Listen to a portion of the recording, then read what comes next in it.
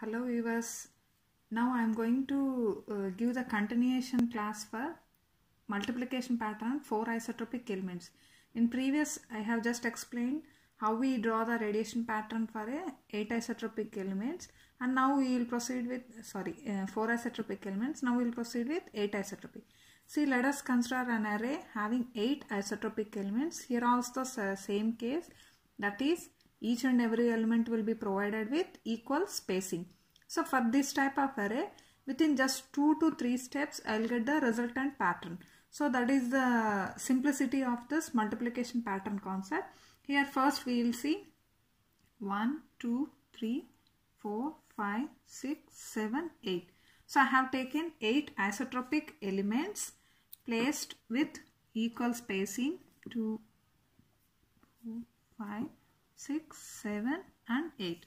Each and every element is separated with equal distance, lambda by 2, lambda by 2, lambda by 2 and repeated. So having this all the elements with equal spacing, what is our task? Each and every element we will consider as individual units. We will transform them into the smaller units. So actually all these 8 individual units are transformed into a simple unit array or group pattern. So first we will start from this end. Each and everywhere we will reduce them into smaller portions. So this here I am going to take in a very simple task. See, actually in 4 isotropic elements, up to this 4 elements, what is the spacing we got? D is equal lambda. I think you can recall back or you can refer my previous video. And for this rest of 4 elements, again the same thing I can repeat with D is equal lambda. You can understand in this way, or we can again individually do all the calculation also. Any process you get the same type of answer. So for these 4 elements we are getting D is equal lambda spacing, and again 5, 6, 7, 8. For these elements also we are getting D is equal lambda spacing. So if we add these two, finally what again we get? D is equal lambda plus lambda. D is equal to lambda. This is the total spacing when we consider the 8 isotropic element sources. So now this D is equal to lambda will be our group pattern spacing. For this I need to calculate the radiation pattern. So for that again we will refer back to our formula. The main important thing you have to understand is how to reduce this unit. See, each and every one we can reduce to lambda by 4, lambda by 4, lambda by 4, lambda by 4 and same repeated. And if you sum up all these things, again you will be getting the same answer. You can do in that way, or otherwise in a simple way, just consider this section as one part and this rest of section as other part. So there simply this part you will get lambda, for this part we will get lambda, lambda plus lambda, 2 lambda, right? Anyway we can proceed. Now for calculation of group pattern, simply the same formula here also. E is equal to E naught cos alpha by 2. Actually 2 E naught will be reduced to 1. You will consider as unit magnitude and directly taking cos alpha by 2. Okay. So from this what we get? E is equal cos of beta d cos theta by 2.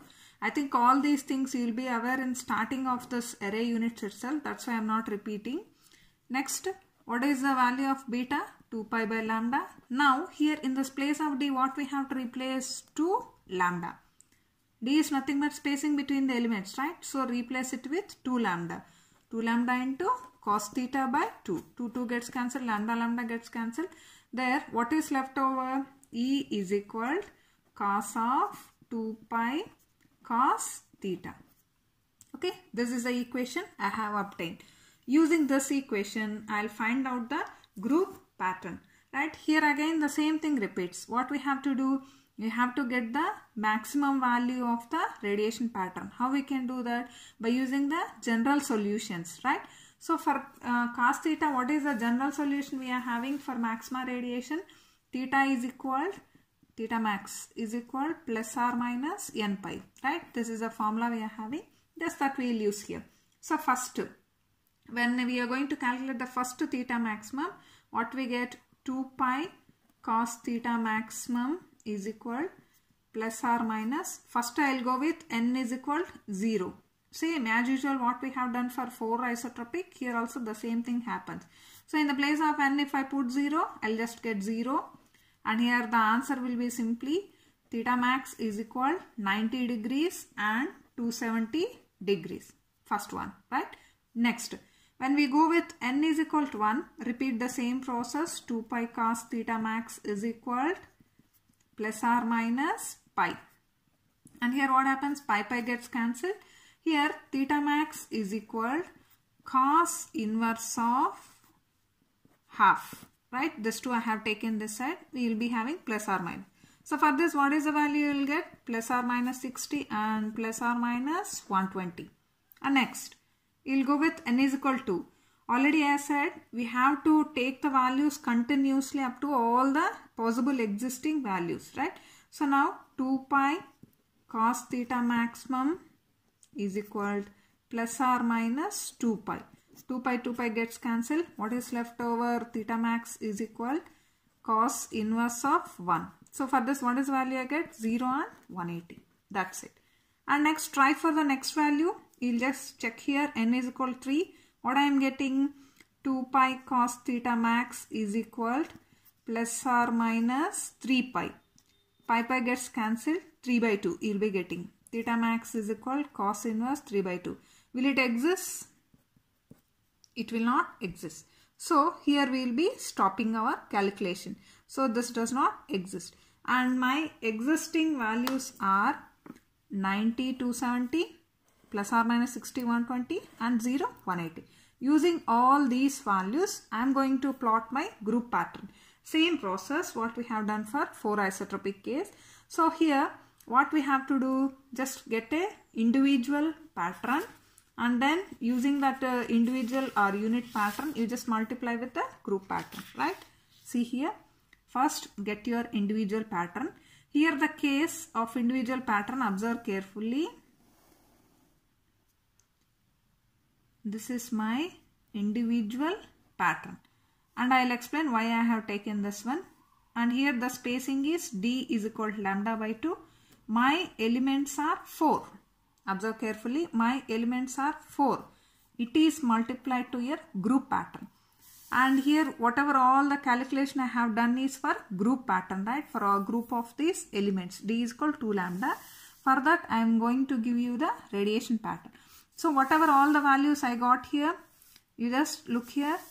Whatever all the values I got, 90, 270, first max mass, 90, 270 and 0, 180. I am not following the order, just I am drawing all the things. Plus 60, minus 60 and plus 120, minus 120. These are all the values I got, right? So this is my resultant pattern with d is equal to 2 lambda spacing. Here again, what is the value we have reduced this to is just n is equal to 2 elements, right? We have reduced this pattern. So if we multiply these two, we will get our resultant pattern. So resultant pattern, how we can draw, just observe carefully. First we have to take the basic as usual. Whatever the individual pattern we are having, draw as it is, and afterwards whatever the elements we are having in the group pattern, that will be repeated. Observe carefully. First draw your individual pattern as it is, right? Draw your individual pattern as it is, individual or unit pattern, anyway we can call it. See, I have repeated as it is. Whatever the elements you have in your group elements, that will appear as complete side lobes. And see, totally 1, 2, 3, 4, 5, 6, 7, 8. I will distribute equally all these 8 on both sides, right? Like this. So this is simply my resultant pattern for 8 isotropic elements. For 8 elements.